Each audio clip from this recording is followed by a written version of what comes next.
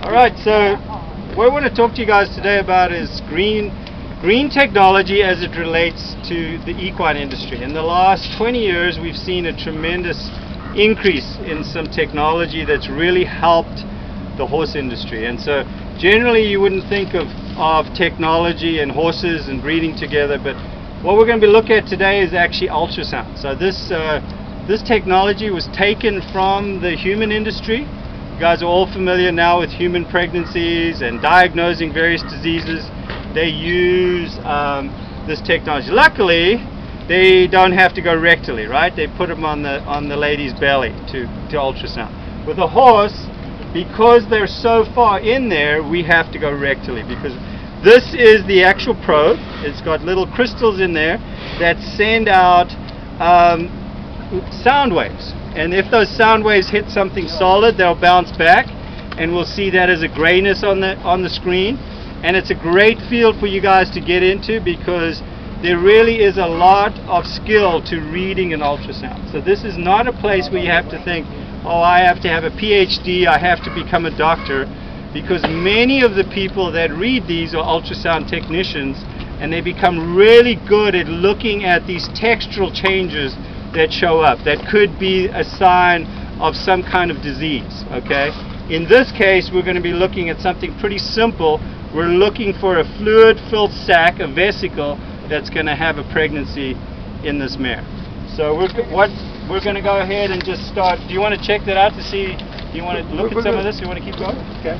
So we're just going to go ahead and start palpating it. This is called rectal palpation. This has been around forever. This is how we used to check for pregnancy. So the palpator, which, like I said in class, could very well be you. You can be taught to do this. Goes in, and actually, I'm now going to actually palpate this mare's uterus and see what we've got here. Look at that look in her eyes. She's like, there's something in me. It's not the same look she had when she got pregnant. She's like, yeah, it was a lot less, bone in it.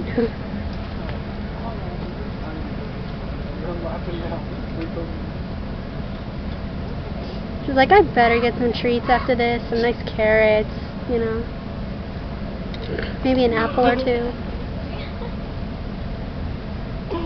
That was good. Hi. What do you think the horse wants now? I think it wants some apples and carrots. Why? Have you actually had Because it deserves it for going through this. This is actually the hardest stage to check the mare, because this uterus drops way off there, but it feels good. So we'll go ahead and move on to the. Feels good to Feels good in terms of a pregnancy. That's what feels good.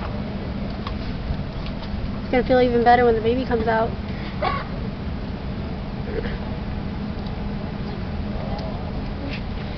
So were you just taking pictures right now with that device? No, or are we you getting haven't. ready to? We're actually getting ready to turn it on. I hope. You're probably not plugged in. Yeah, Well, Neville, hold on. Somebody help me I'll out take there. care of that. I'm gonna.